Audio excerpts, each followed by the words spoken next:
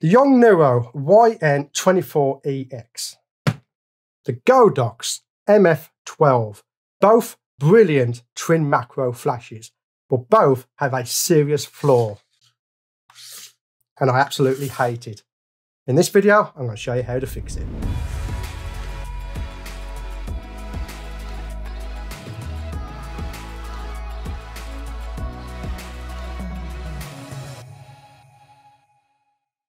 Hello, my name's Stuart Wood and welcome to this video. If this is your first time here, then click the like button, click the subscribe and leave me a comment. In this video, I'm going to show you how to fix a flaw that comes with the Yongnuo YN24EX and the new Godox MF12. And that is this. You're out photographing, you want to get some unique lighting, yet you can't do it because this is constantly sliding all over the place. You see there? So if I want the light like that, yeah, ain't gonna work.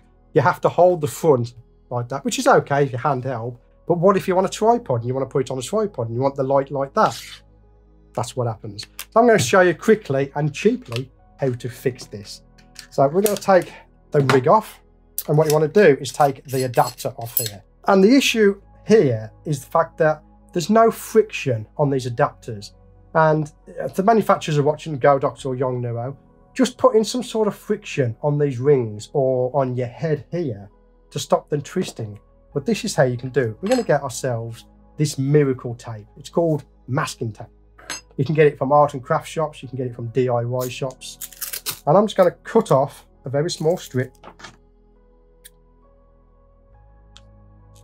Okay. And we only need a very small strip. Now you can go overboard if you want to on this. That's completely up to you. For this demonstration, I'm just going to do one simple strip, and we're going to place that onto the adapter, okay, just like that. We're going to fold it over, okay, making sure it goes all the way down. There we go. I'm going to cut off the excess. There we go.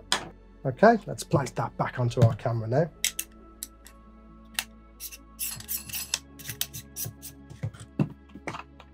Making sure that's on tight. I'm going to refit the Godox. Okay, and just to demonstrate this, we're going to stick our flashes to an awkward position, and then we can hold it up. You can see there how, because we've added friction to the adapter, that flash head does not twist around anymore. And typical use case for this, where I found it twisting, is I like to have my flash heads a little bit up, like that. But I also sometimes want to go into portrait mode. So if I want to go to portrait mode, I can go like that. But the flash heads just stay there. But if I want portrait mode, but I want the flash heads at an angle, they stay there now. And I can just concentrate on my focusing. If I want to focus with the lens, or if I'm focusing in and out, they're not bouncing around and sliding all over the place. So there you go. A nice quick video for you today, showing you how to fix the flaw that comes with both of these systems, that your heads twist around all the time. Add a little bit of tape and it will fix it. There probably are other solutions to it. This one's a nice, basic, cost-effective solution. What solutions do you have for your flash heads twisting around? Let me know in the comments below, but that's where I shall leave it. My name's Stuart Wood. I want to thank you for getting to the end of this video, and I will see you on the next one.